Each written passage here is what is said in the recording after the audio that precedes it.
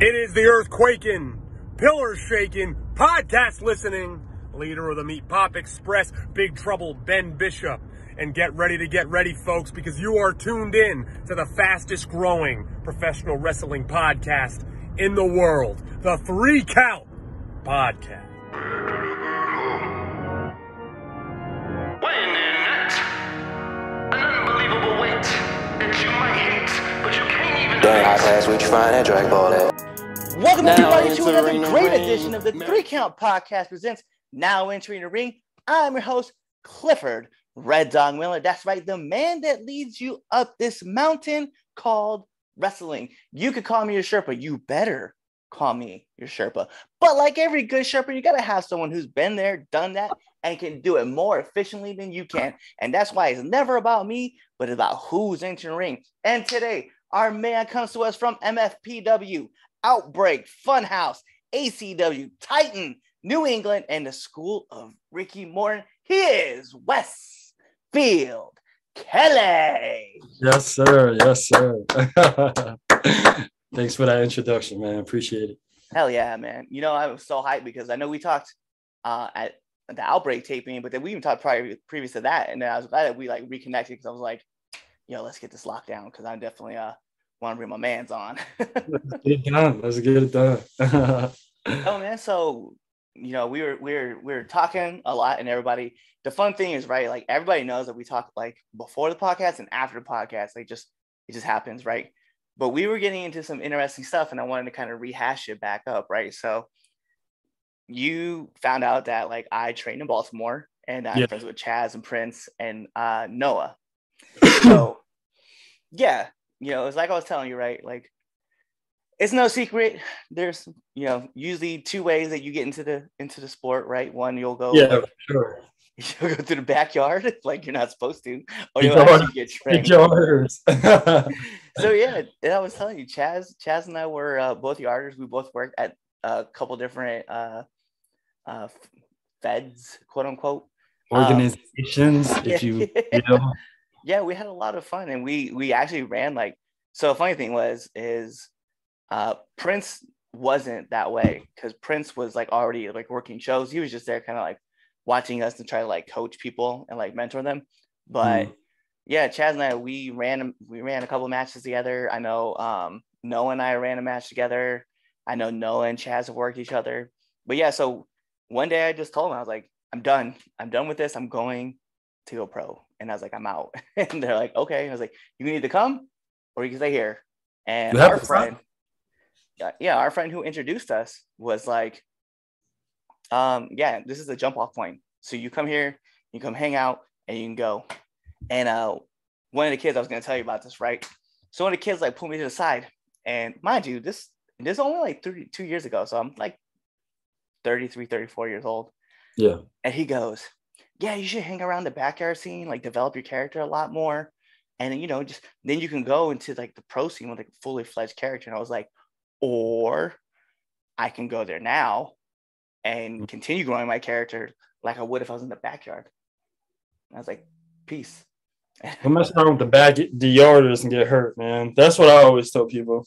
Like, you'll mess around and get hurt, and then you won't be able to go pro. And then off of what, right? 15 people in a backyard? Not even?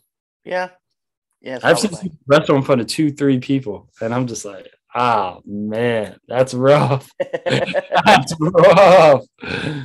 But you know what? Like, there is one thing to say, though. Like, some of those kids that, like, were working in the back, they do it because they love it. And that's genuine why we do it in the pro, right? Is that we do it because we love it. And I just encourage those guys. Every time I see them, I'm just like, come on, man. Just stop playing. Just go get – because in Baltimore, like, in Maryland, you guys have a license. I was like, just start go get trained, get a license, and then start go making money.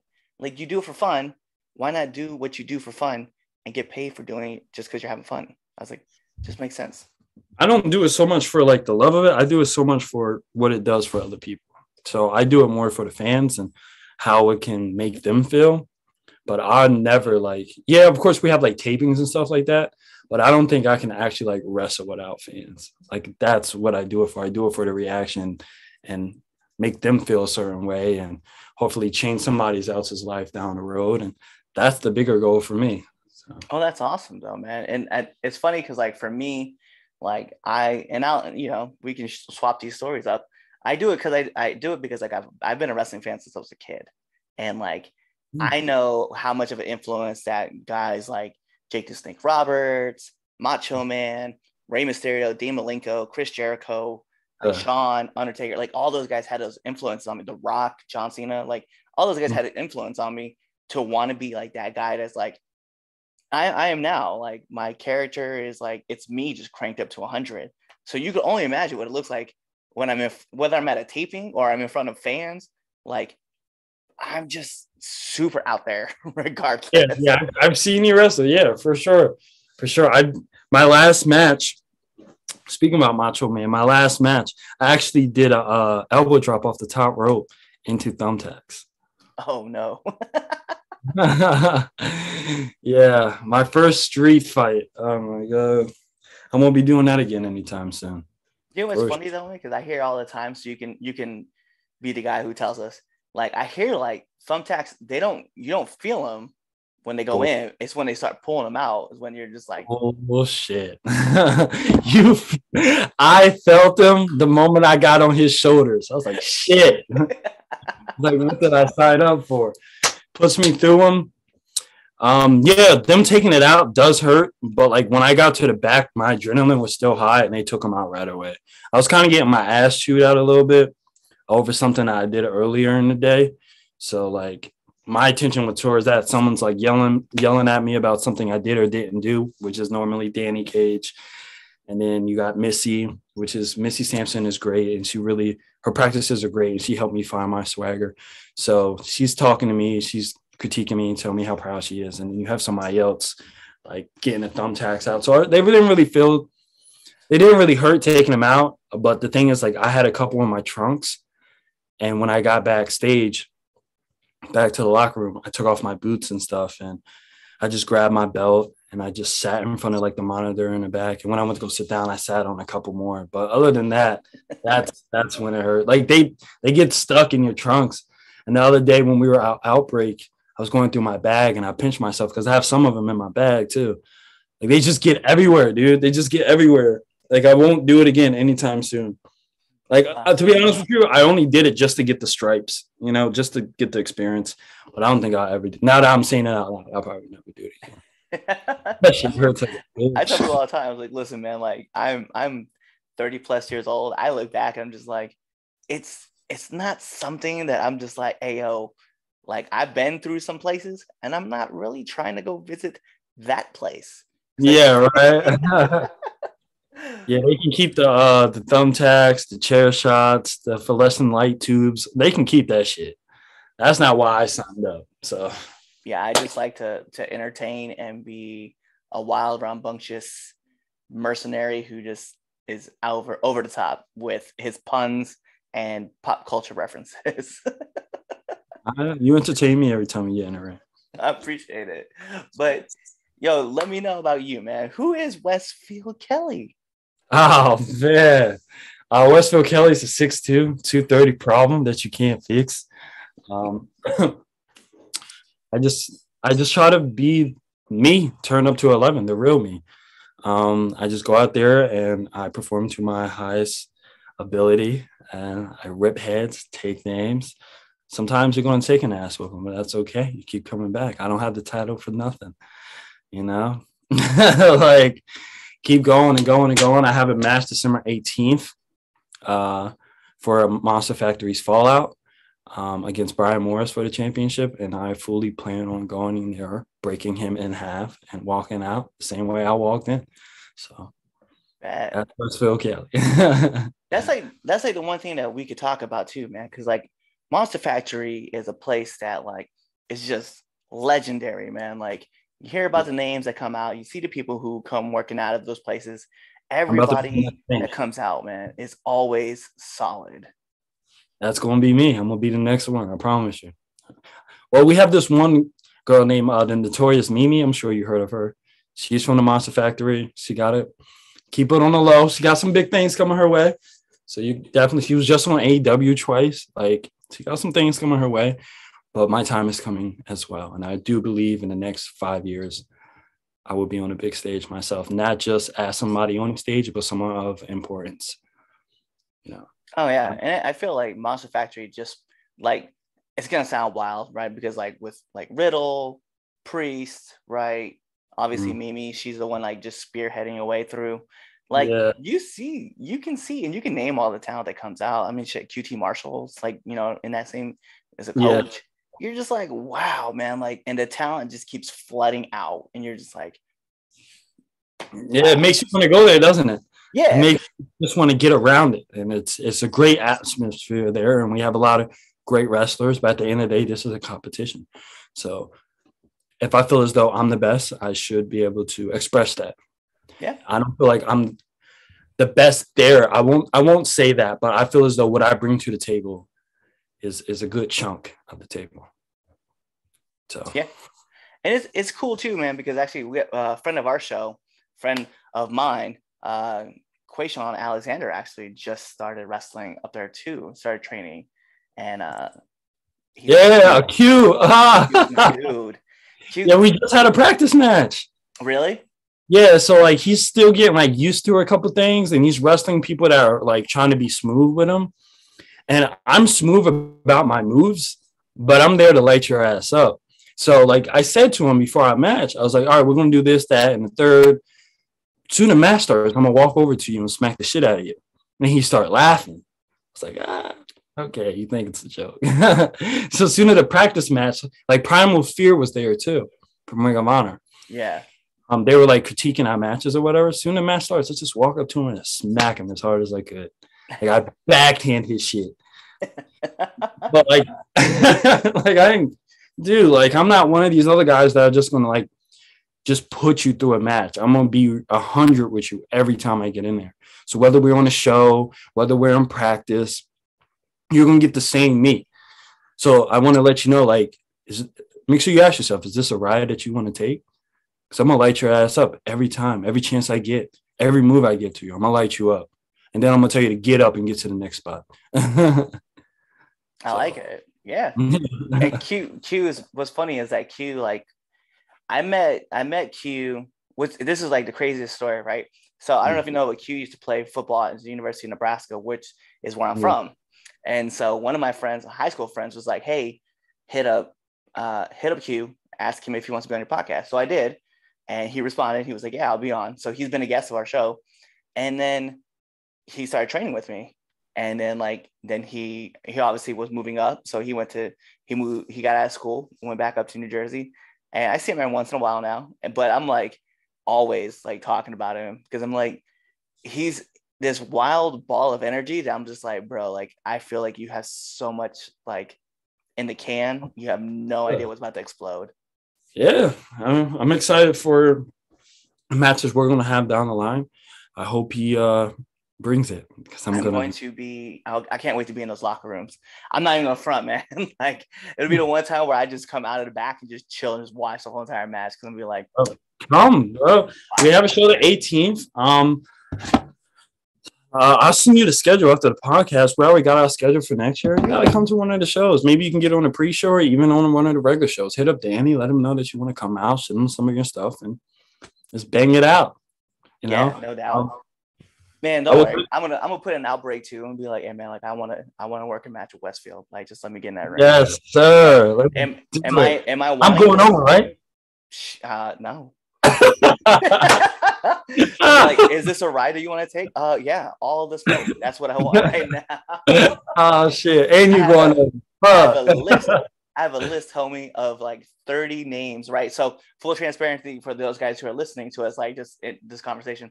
I have a list as of 11:30 of 40 names that are on that list. You're on that list of people that are trying to work.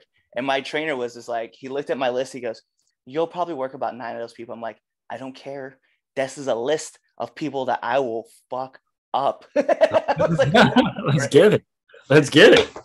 You saw when I hit Hugo Bright with that European. Did you hear that shit down the street? Yes. Love that shit. I love it. I love it. I love it. I love it. I love it. I love But like I've only been in a ring with a couple people that have hit me that hard, and I love it. It's a give or take. It gets me into it. It gets me aggressive, very aggressive. oh, Chaz and I have like this thing. Like if you ever watch like us like work, if you Mhm. ever see him like dog slap the shit out of me, it's because all he wants to do is just go like he wants to go like more intense. Like he's just like turn it up. Get I'll be it. like, Turn it you're not ready. Like so that's why like at the last tapings, right, when it was the 4-way single, like it Chaz, I'm sorry, okay, I didn't say that officially to him, but yeah, I punched him right in his shit by accident, but I sold out for it. We were 40 seconds into the match, and he was like, lips busted open. He's like, I'm gonna fuck you up. Yeah, I believe it. I believe it. Have you had anybody take that vest off of you yet? I mean, had it at the last taping. Yeah, they took it off a little bit. It ripped off.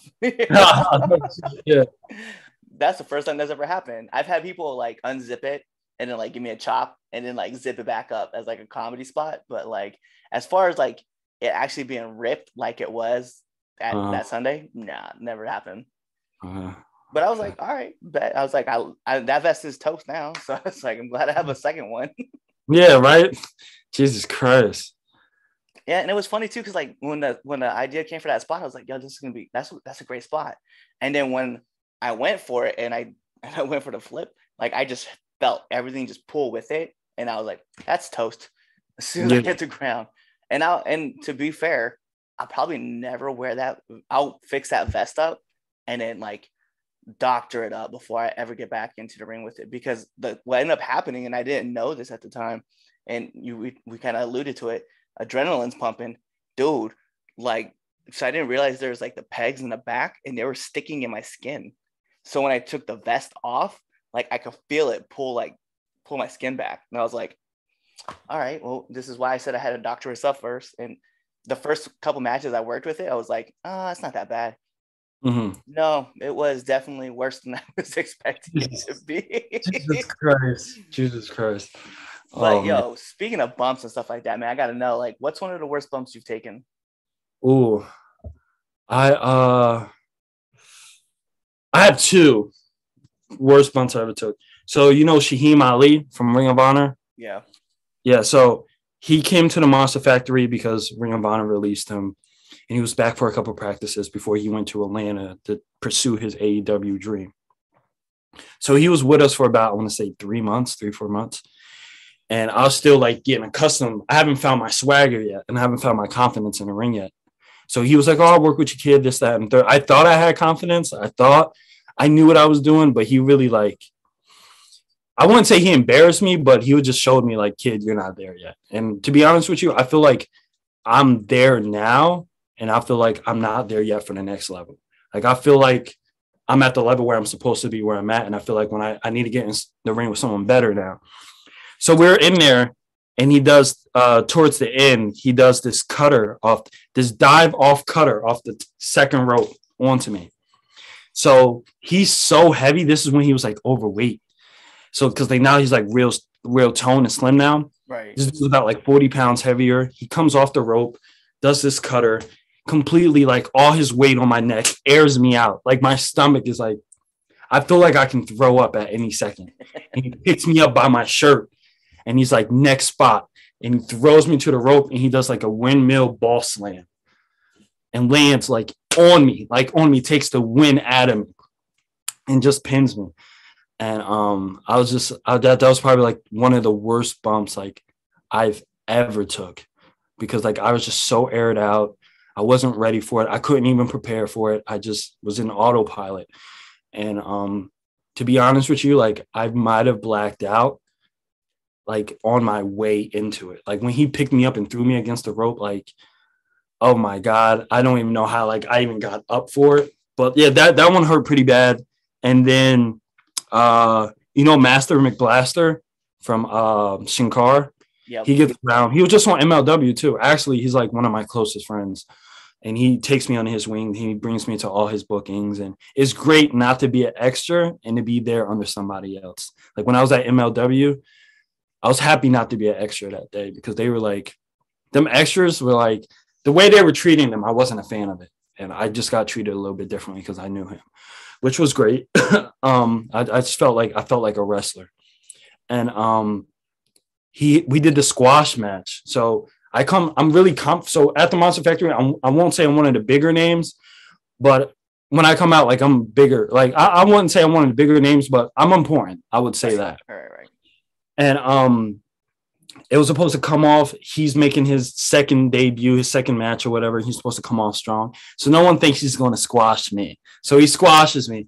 He picks me up for this choke slam, and this dude's like 6'5". And I completely post on his shoulder as far as I could too. So we got up as high as we possibly could. And I would probably say I was about 15 feet in the air. And he just dunks me on my back. And then puts his knee in my face and pins me. That was a bad bump too. That shit hurt. But praise God that I've never been hurt. But I don't want to take any more bumps like that. I do want to take a superplex. I think that's like next on my list because I haven't done it before. I want to get all my stripes and do things and get out of my comfort zone. So at least I know for a fact when I get to the bigger stage, I know for a fact what I'm comfortable doing and not doing. Right. So. Yeah, I've taken a superplex before. Yeah, you have? Yeah, I've done that in a Tower of Doom. Like I've done both those. Those were actually the crazy thing is like, and I've heard it before, and then hearing it again and then experiencing it, it's crazy. But like those bumps, like they don't really hurt. They hurt, but they don't hurt as bad as like if you're just taking normal. Yeah, it's just it's crazy. And they're like, yeah, the higher you fall, the worse it hurts. I'm like, what? That doesn't make any, or the less it doesn't hurt. And I was like, what? Doesn't make any sense. And no, like it did. Like as soon as I went off the Tower of Doom, I went over, and I was way up, and I was like, all right, I'm just gonna ride this out. And then yeah, that's exactly what happened. And I'm afraid of heights too. So yeah, I'm not a fan, my friend. I am not a fan. Let's just get these things out the way, and then you get to the bigger stage. We'll see. No ladder matches for me. Bet. Well, okay, so we're talking about the worst bumps, man. We can talk about the hardest hit. Who's hit you the hardest? Oh my God. Obviously nobody if I can't remember it. I mean, I've been Did it happen? I got knocked out in a practice match, but not because I was hit hard, because I was tagged in the right spot. So I was wrestling Mimi and Notorious Mimi, and I told her, I was like, yo, I'm gonna treat you just like I treat everybody else. I'm gonna smack the shit out of you. And she was like, okay, whatever. And she has like that aggressive fight too. But like for me, I was just like, all right, she has it, but I'm gonna bring it out. I'm gonna bring it out of her just because I can. So she's supposed to hit me with this insecure. I already smacked her twice at this point, so she's fired up. And she hits me once this insecure, and she hits me like right on the back of my neck. Like she just hit me in a perfect spot. And I just woke up on the ground. I woke up while she was pinning me, and I had to kick out of that too. So I remember the ref saying too, and I just kicked out. So good thing I had my reflexes kicked in. But yeah, I remember her coming up, and I woke up on the ground. Like I've never been knocked out before.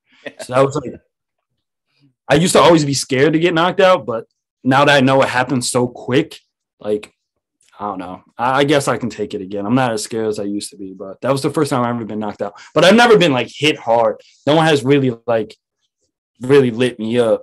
I mean, I hope someone does one day, other than chops. Like, of course, if you chop somebody, you're going to light them up, whatever.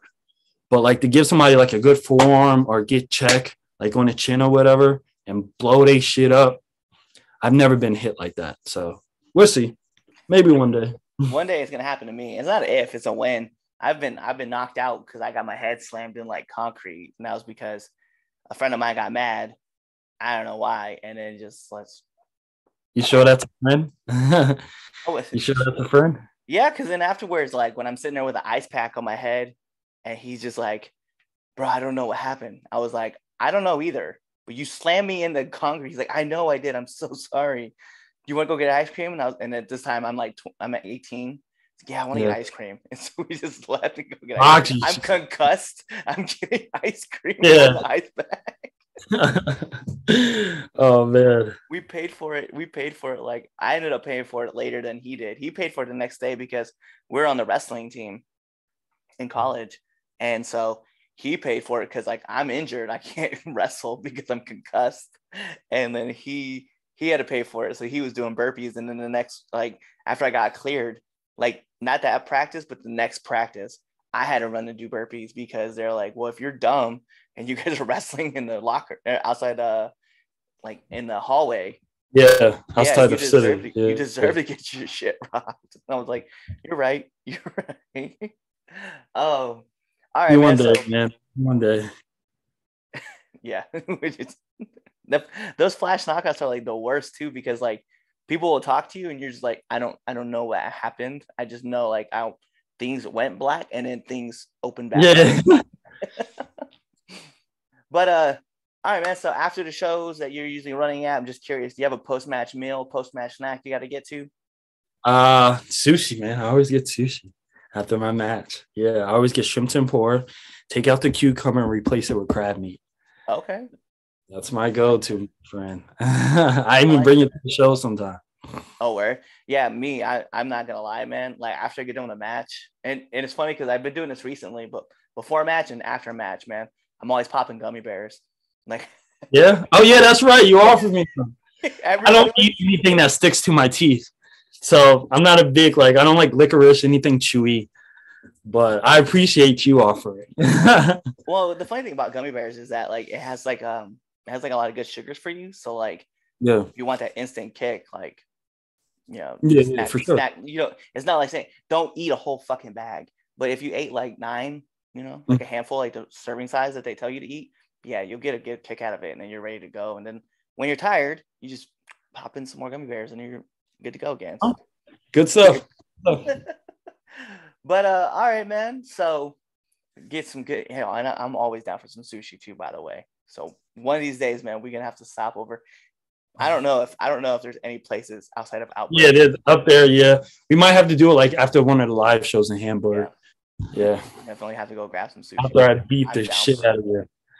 Dude, like I was living in Hawaii because I was with the military, and I used to go get all the ahi poke I could get, and I just used to love seeing there just eating just raw fish just out of this bowl. Delicious. So let's get into it, man. I'm just curious, like, what's been one of the hardest lessons you've had to learn? Oh, I'm still learning it, actually. Patience and understanding that, like, not everything is about you, and nothing that like comes to you is something you can plan for. You can be ready for something, but you can never plan for something in this wrestling world, because something's always going to pop out, right? I've been in situations where I've been in a ring with people that don't want to follow my instructions. They want to do what they want to do, and we're almost getting into a real fight.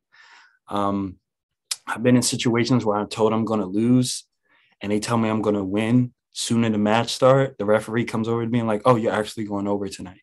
Like, just little tests and little things like that, and understanding when to like not crack a joke and not make everything about you, and just typically don't speak unless you're spoken to.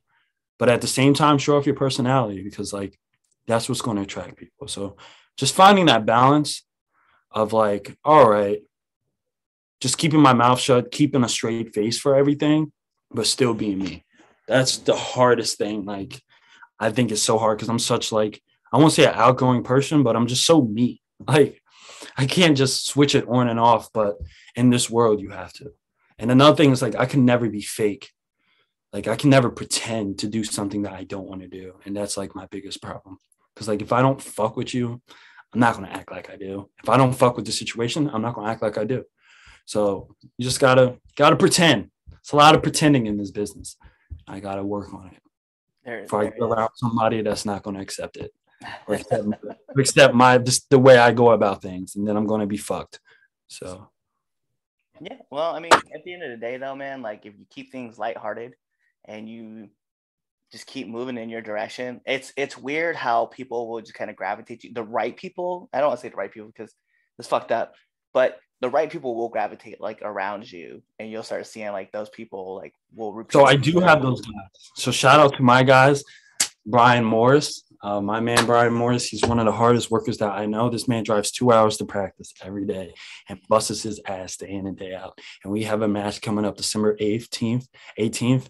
And I know he's going to bring it just as much as I am. He's one of the hardest workers in every room he works in. Then I got my boy, Chris Rocky. Chris Rocky comes in, well, Kristen Rocco, but I call him Rocky. And this kid, he knows everything you can possibly know about wrestling. And even some days, though, he might not get it. And some days he might mess up. He always shows up and puts in his right foot for it and busts his ass. And then my last one is Jordan. I don't know how to pronounce his last name. I think it's Keller, Jordan Keller. But I just call him Joe Jordan. And Jordan, he's moved out of here from Wisconsin all the way up here, not knowing anybody, just to chase his dream at the Monster Factory. And we travel everywhere together, and this kid, he's all about being in the right spot at the right time, and he always puts his right foot for it, and he busts his ass day in and day out. And those are guys that I love to be around, and they work so hard.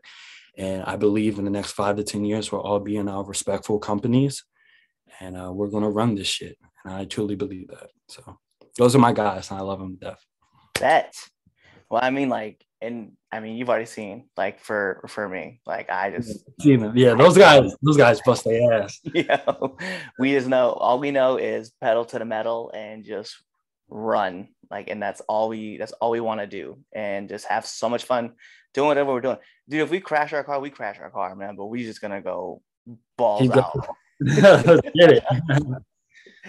But so all right, man, like, you know, you're training at the Monster Factory. I'm sure you've had a few people come and ask you, and I'm just curious, what kind of advice would you give to up and coming wrestlers? Oh man, I just got this question yesterday. Some of the newer guys that are thinking about signing up, it's weird. I always get like hit up about it.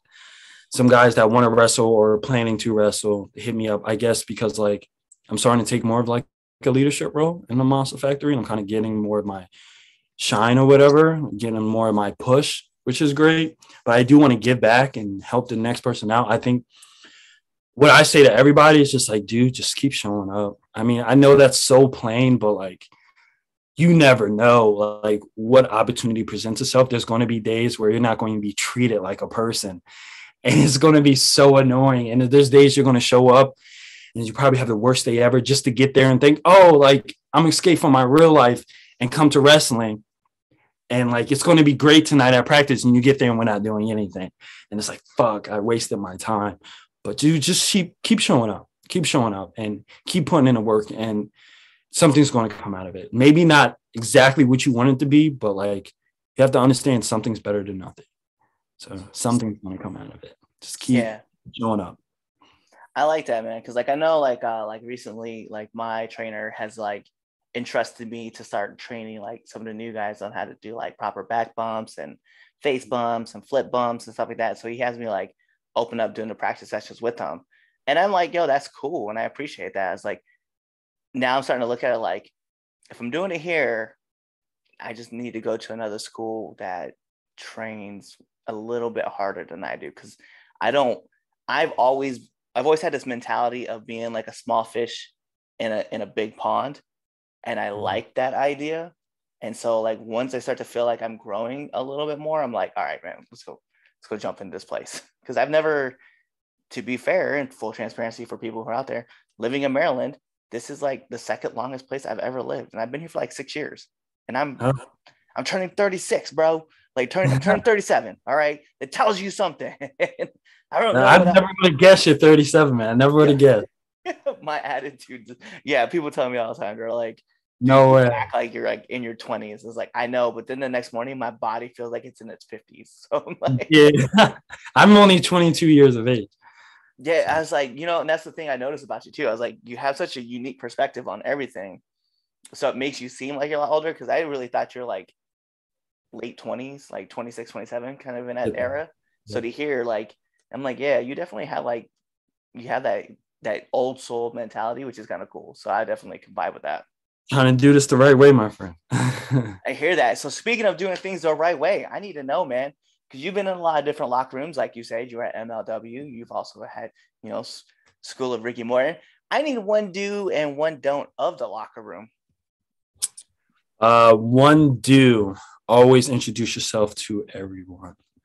Handshake, always extend your hand. Like, that's the biggest thing. Always make sure that you're respectful, because like that's just the old school rule. You walk into a locker room, you don't say hey to anybody automatically, because this is a business about politics, right? This business is all politics, right? We can get any big guy to do this or do that. Well, they might not have the same charisma that you might have, but like at the end of the day, promotions are going to force whatever they want to force onto the fans. That's just, unfortunately, that's just how shit goes. So always be in good graces of everyone. A big don't I would say is invading people's space, especially in the locker room. Know who you are and know like where you stand. Like, don't walk into a locker room and take a locker or just sit somewhere that's like convenient, especially if you haven't been there before. Like, dude, don't you think someone else takes that spot on a regular? Like, go sit your ass in the back. Always go to the back unless you're invited to be in the front. That's one thing I've learned. I've seen people do it. I've seen people come into the locker room and put their stuff in a good spot. And I'm like, that is not going to turn out well, but I'm not going to tell them. I'm going to let them figure it out themselves. And it always comes back around like, hey, whose stuff is this? Yeah, bro, no, take your stuff in the back, bro. Oh, I'm sorry. Don't be sorry. Just don't do it again. See, then you try to be apologetic, and then now they don't care. Now they're trying to play you in front of everybody. Just go to the back every time. Yeah. Makes sense. That's a good rule of thumb too, man. It's like I don't think I've heard that one here yet. So I've definitely keep that in mind. Yeah. Because it's funny for me because like I know like there's been a couple shows where like I brought my gear, right? And then my gear's in the back. And then like for some reason, like everybody feels back to front, and I guess like all the rooks are in the front, and I don't know why, but well, you can ask too, be like, oh, it's cool I sit here. That's what I do when I go to places I don't know. Yo, it's cool I sit here. Does anybody sit here? All right, cool. I'm gonna take this. All right, nice to meet you. I'm Wes. And it's just that. Yeah. Yeah, it happened with me. I was at an event for ACW in Baltimore, and I had my stuff like in the back, but it was like I didn't know if I was gonna be on the show or not. I just know like I was asked to bring my stuff and like just throw it in the back, right? That's what I did. So I threw it in the back. After the show was over, right? Obviously I'm not on the show. So I walked to the back to go get my stuff, and I'm there. I know everybody. So I was introducing myself and then telling everybody, hey, like, great job, great match, this, that, and the other. Walked to the back and go grab my stuff. And this guy's like, is this your gear? I was like, yeah. He's like, do you need to grab it? I was like, can I grab it, please? And he was just like, sure. And then like, as I go to grab it, then he just had like, then in front of a person, he just like pops like the little attitude kind of thing at me. And I was just like, I just grabbed my stuff and just kept walking out. I was like, bro, if I come back and we find out that I have heat with you, I was like, see, that's exactly how it goes. Yeah. I was like, you watch me in front of another guy legit ask you if I could just grab my stuff really quick. And I was not like trying to interrupt your conversation, but some people just want to feel more important than who they are. Yeah. That's cool. Well, Batman, that is like all like the heavy hitting questions, but we got to get into the second best segment of the 3 Count podcast. People ask me, what's the first? I tell them all the time. It's the Red Dogs Power Rankings that you can find on our Sunday shows live because it happens and it's always fun. But this is the 3 Count podcast, 10 count questions. Mr. Westfield, this is how it works. I'm going to fire off 10 questions at you rapid fast. Whatever your answer, that's your answer. Okay. All right. So we're going to add on the imaginary timer for added pressure. Bing! And here we go. SmackDown or Raw? Raw. Favorite movie? Goodfellas. Oh, nice. Yeah. PlayStation or Xbox? Xbox. Favorite color? Pink. Trunks or tights? Trunks. Favorite submission move? Boston Crab. That's a great one. Right? All right, man. LeBron or Kobe? LeBron. Yeah. Favorite podcast? Has to be the Chris Van Vliet show. I have a funny story about that actually, but we'll keep going. No, go ahead. Let's hear all it. Right, so I used to watch Chris Van Vliet all the time, and I went to Outbreak in Hamsburg, and he was there, and funny thing is he came up to me and he's like talking or whatever. I guess he's just talking to anybody there, and he just figured I was one of the wrestlers. And then I was telling him about how I'm a big fan, this, that, and the third. And then later on, intermission comes, and I come up to him. I was like, "Oh, can I get a picture?" And he was like, "Yeah, man, it's $15 for a picture." I was like, "What?" All right, bet. So I paid him the $15 and I took the picture. And I told him, I was like, when you interview me in the next couple of years, you're going to pay me $15 for that interview. That's so funny, man. It's going to happen. I'm going to get that $15 back. It's funny though, because like I'm friends with a lot of friends that he's friends with. That makes sense. Small world. Yeah. And I've talked to him a couple times, and I've asked him numerous times to be on this show, and he's just like, he just hasn't said anything back. I'm like, all right, Chris, I know you're a busy dude, but don't worry, one day. And I told him too. I was like, yo, I remember I told him, I was like, do you interview like independent wrestlers? And he was like, well, I feel like I did, because Anthony Green got his jump off of his show. Mm. And I was like, all right, bet. So then I sent him a message. I was just like, you want to, can I get on your show? He's like, well, when you get around the indies, let me know, and then we'll come find you. And I was like, bet. Yeah. I was like, I'm gonna. Cold world, man. It's a cold world. I was like, you're gonna do it regardless, so I don't worry about it. But yeah, I'm a huge fan of Insight and or the CVV show, however you know it. But yes. So nominate one person that you want to see on this show. I would say Brian Morris. All right. We definitely have to bring that up. And then last but not least, my favorite question to ask every single person that comes on this podcast: favorite curse word. Shit. I say during my matches after I take a hard hit or a hard bump, shit, I'm up to the next one. Right. Yeah. No, I feel that. And I feel like bump and feed hurts more than any other bump. Oh my God. Yeah. I don't know why. If you can only remember, like, you got to remember, we're in such a unique position where, like, we have to learn, like, what 3 moves are coming after you hit the ground. Like, it's always weird. Get up. Remember it. Yeah. Fall down. Get back up. Remember it. Okay. All right, buddy. I was telling, people don't believe me, man. I was telling people, I was like, taking a bump is equivalent to being in a 30-mile-an-hour car crash. I was like, that's what they say, but like, I don't know. Some rings I've been in are really soft, so I can't imagine a car crash. Some rings are really nice, so I don't know how much I believe of that, but some rings are really nice. Right. All right, man. Well, those are all the questions that we do have for you. So the only thing that's left is simple. Just let our listeners and our viewers know where they can find you. You can find me at Monster Factory, the Monster Factory YouTube channel. You can find me on Instagram at Westfield. The L is a 1. And that's it. That's all really my social media. Definitely check out Monster Factory Fallout at December 18th. See me retain my title. Bet. And there you have it. So you know what that means. We got to take this home. All right. This is what we do. But this is the 3 Count Podcast presents Now Entering the Ring.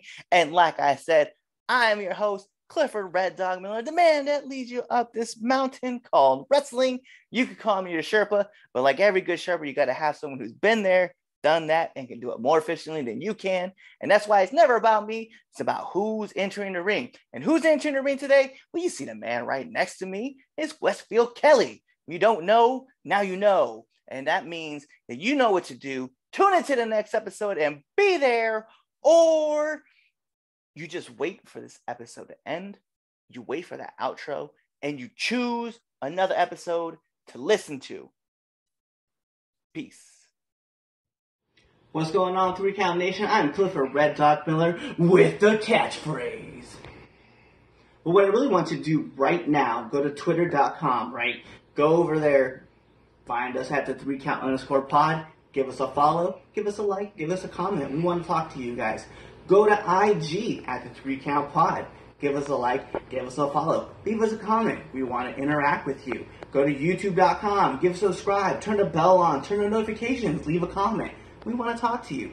Go to anchor.fm/the 3 Count Podcast, and in there, you can leave us a message, and we will talk to you. Basically, what I'm trying to tell you is that we want to talk to you. We want to have fun with you guys, and we love listening to what you guys have to say. Also, one thing I need you to do for me, the 3 Count Podcast also has merchandise. At ProWrestlingTees.com/the 3 Count Pod. Please go buy our t-shirts. We love you guys and we hope you love us too. So show us some support, please.